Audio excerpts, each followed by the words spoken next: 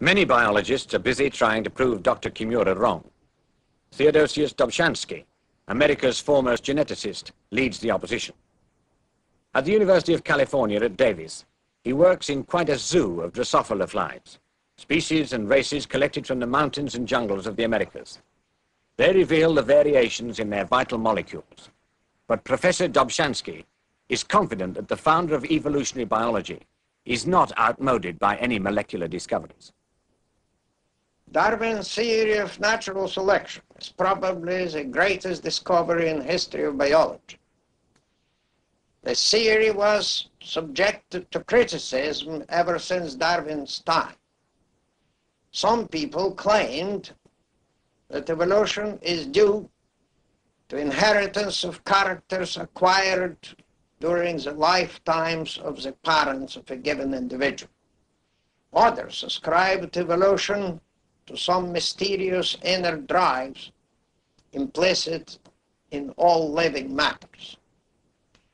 It took a century to show that these objections are devoid of foundation.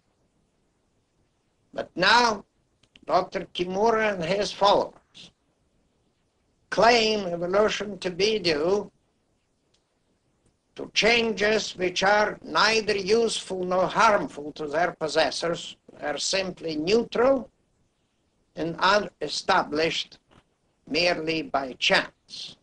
If that were so, evolution would have hardly any meaning, would not be going anywhere in particular. All that we know, all that we observe, both in nature and in the laboratory, seems, I believe, to contradict this contention. This is not simply a quibble among specialists. To a man looking for meaning of his existence, evolution by natural selection makes sense.